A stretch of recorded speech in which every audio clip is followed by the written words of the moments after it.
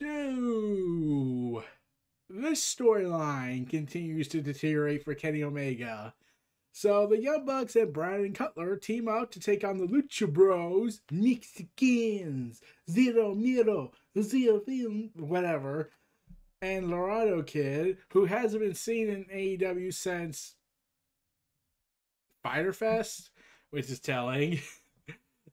So this is a 6-man tag team match because we have to have multi-tag matches because we blew up our tag team division to the point that we could do a G1 Supercard version, a G1 Climax event with tag teams instead of just single competitors, but that would take too long and we can't waste the entire summer doing that, no matter how fun it could be. Even though we have been using YouTube up the wazoo, we have multiple programs where we could do this.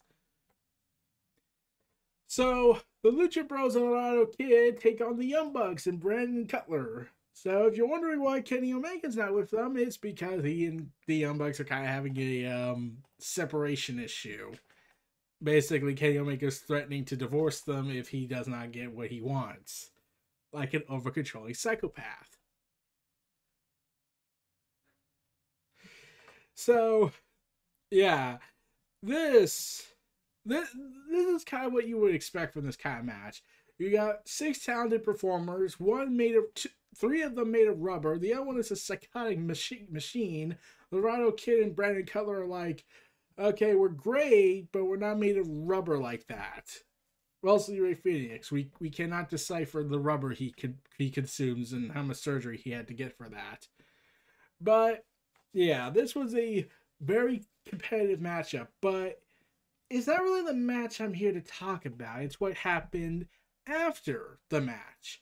As much as I could go ahead and talk about the match in detail if I wanted to, there's actually more to this story that I actually realized that I found out from people on Twitter that have been following this stuff for some years now.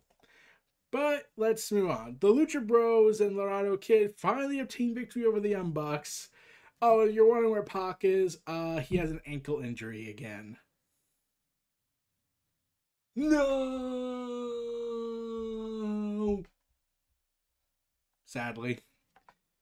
So, Kenny Omega jumps in after the match and nails Laredo Kid with a microphone, and Omega beats him down with a title before the Young Bucks try to stop him. But Omega gets on the mic and starts saying how he's getting flashbacks to 2019 at Fyter Fest when they all had a choice. Omega says, 3 years ago, I made a choice.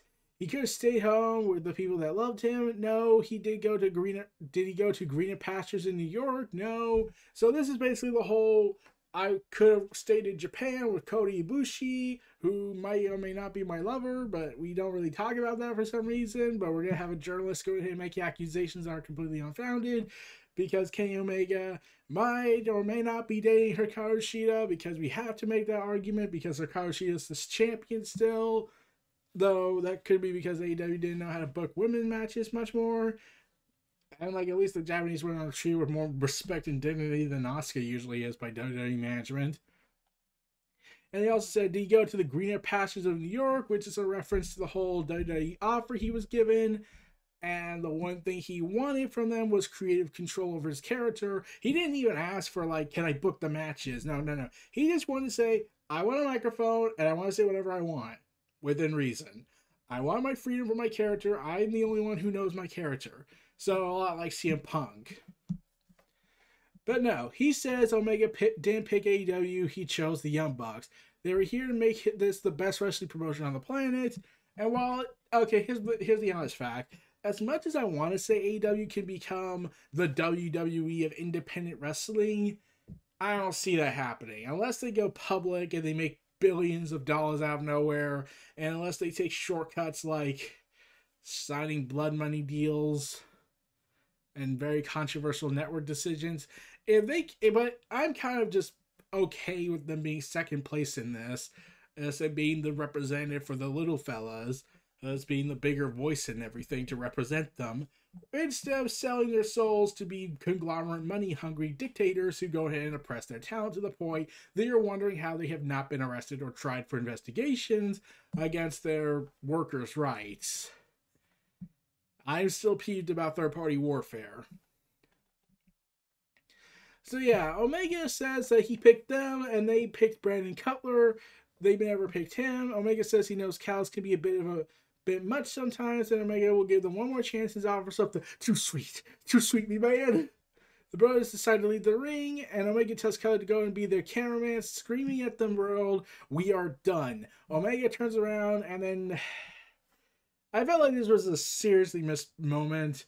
So the Lucha Bros and Laredo Kid take him down, which means that we'll have a match with them, with probably Laredo Kid, because the Lucha Bros might be replacing Pac for now because of the whole issue going on over there.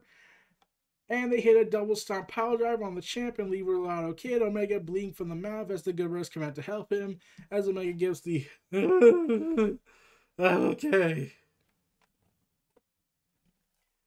So yeah, the Elite's dead. It's officially been killed, and the Young Bucks now are in a state. So not only do the Young Bucks now realize, oh wait, we accused Hangman of something that Matt did, and now we've lost our best friend with Omega because he's lost his mind for power and everything. So we're kind of in this situation where now we're probably screwed out of the titles. So here's the thing about this whole thing. This whole storyline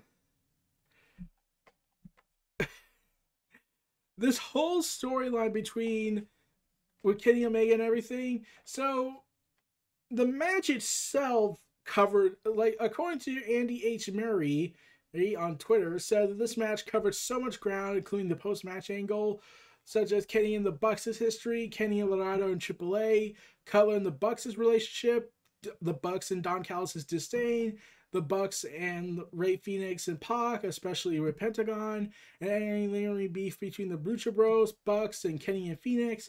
Basically a massive universe, and I once again responded to them saying it's about reestablishing the pro wrestling shared universe that was dismantled when WWE ravaged the territories.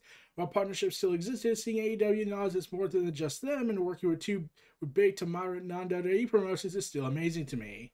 Even though we had issues with the Impact partnership, mostly from a, wait, can we get other guys and gals to show up? No idea when that will progress. Because, once again, I was thinking to myself, this would have been the perfect moment for Rich Swann to show up. Yeah. And then I found something else out. According to another wrestling fan who is also an analysis and deconstructing stuff, of talking about the post-match angle, they go ahead and address this, saying this. Just River, as this user is called, at River in the Dust, says this. Just want to call to your attention the deeper significance of what happened between Kenny and the Bucks here. As with many beats we've seen so far in the story, this one roots back to 2018 and the events of Bullet Club Civil War, which could be coming back down the road once Japan is fully open and the US is open and when the coronavirus is not persistent as it usually is. But we'll have to see how that goes. They have addressed Jay Whitehall and his association with Bullet Club Cutthroat. So River goes and continues to say, longtime BTE fans will be very familiar with the references to the breakup of the Rockers, from all the barbershop bits to match HBK shirts for shouting an upcoming betrayal and or poisoning. The part of the Rockers breakup that's important right now in this one, Marty gives Shawn an ultimatum. He'll turn his back to him, and if Shawn walks off, they're done. If he's still there to shake Marty's hand when Marty turns around, they stay a team. It's a moment of finality, a turning point that could go one way or another. The Elite called back to this particular moment twice during Bullet Club Civil War. Both times were the most pivotal parts of the story. Both were appeals for Kenny's friendship. The first one was in 2018 of February when Kenny reunited with Kota Ibushi. He first turned away from Ibushi's offer of friendship, feeling the self-loathing and hatred he feels for himself and realizing what he threw away, thinking he was not yet worthy, that he couldn't let go of everything that had broken down between them when he had joined Bullet Club. But in the end, Kenny accepted, and there was much rejoicing. Then, subsequently, several months later, the Bucks removed Kenny as leader of BC with a double super kick meant for Cody. Mad desperate to save their friendship, where Kenny tries to put himself and Nick on Coda's level. He appeals to Kenny the same way, and Kenny rejects him, leading to the temporary 3-week end to BTE, which honestly was a missed opportunity if you let it stay dead for a little bit longer. Years later, it's Kenny's turn to make an appeal. Matt gives him a chance to save their friendship, and Kenny doesn't even try. He just takes his chance and he hurts Matt the best way he knows how. He doesn't treat him as a friend or an equal. He treats him like a subordinate. He gives him an order. Kenny doesn't have the guts to be vulnerable like Matt or Kota were. He can't take that risk of having his true genuine feelings rejected. He has to be the one who drives away everyone who cares about him, so he'll never have to face being the one left behind ever again. So, yeah. So this is what the story... So remember that whole graphics where they did this video game thing? So, where they reference New Japan and everything? Yeah, so that apparently was more foreshadowing than it actually was meant to be. So, remember how it was showing all this video game intro with all the Young Bucks, Riho, and the Elite, Michael Nakazawa, and Hangman? Then they show a shadowy figure of Kota because probably copyrights the horrendous evil force of nature. And how it goes ahead and says, Cleaner, remember your friends, remember your best friends. And yeah, this is where you start to think, is there something more to this? He was never on your side. It goes on to say, and now it's only a matter of time till everyone else leaves your side, until everyone else goes away. A2. So yeah, what they took that intro, which was meant to be a shot at best, or just a referencing of New Japan's just being a totalitarian dictatorship towards Kenny for that time, when Harold Meiji was, not doing so well with his issues with Kenny. Like, rumors even going so far as to say that he tried to ban Kenny Omega from Japan with the government for 10 years. Which is a kind of an extreme response, but okay, if that was actually true, that's a pretty damning accusation. But yeah, this is basically Kenny's issue. He doesn't want to lose them. He wants to be friends with them, but the moment they start to think for themselves or they start to act out of character for him, he thinks, oh, well, I'm losing them, so I might as well kick them out of my life first before they kick me out. Which... yeah, this is probably going to happen with the Good Brothers. Like, getting with the Good Brothers is like, he's like, okay, it's like him trying to reunite with the Bad Boys who wanted to be free. Like, hey, we have much in common. Yeah, we hate the WWE. Yeah, that's them. And whatnot. And you're glad you're free. So, with that added context, if I had to take the best guess, Kenny is trying to rebuild his past, yet reject everything that makes him vulnerable. He's trying to be tough while actually... So, if he loses the title, I'm not going to be surprised, but I will be interested if Kenny goes in that ring and just starts breaking down, realizing what he's become, when I believe still Hangman dethrones him as the champion, and Kenny realizes he's never probably going to get his friends back, or at least until another 5 years, since in AEW time, 5 years is pretty much forever. So, yeah, the added context here, they're giving the whole, I don't want to lose my friends, but I don't want to be left behind again, so I'm just going to shove them out of my life. Is kind of an interesting route if they go that way. But again, these are just fan conjectured theories using continuity. He prays to continuity. Anyways, so yeah, that's the weird context given to all this, and also my added theories on this. That Kenny Omega loses everything he's built, well, the belt collector stuff, when he loses all those titles, his empire crumbles away, and Don Callis and the Good Brothers reject him because, well, he's not the guy anymore, so we have no use for him. He's probably going to be in a career downward spiral and never recover from it, unless he can fully mend that bridge with the Young Bucks, with Kota and everything. However, there's just a problem with that. Like I said, remember I said in AEW time that could be like 5 years? I'm not kidding. Like, remember when AJ Styles was the leader of Bullet Club and Kenny joined them? Their friendship broke up after that.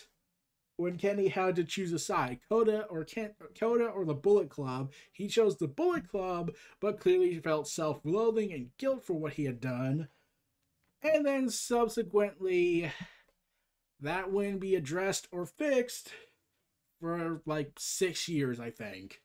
So, yeah, AEW's still borrowing elements of New Japan.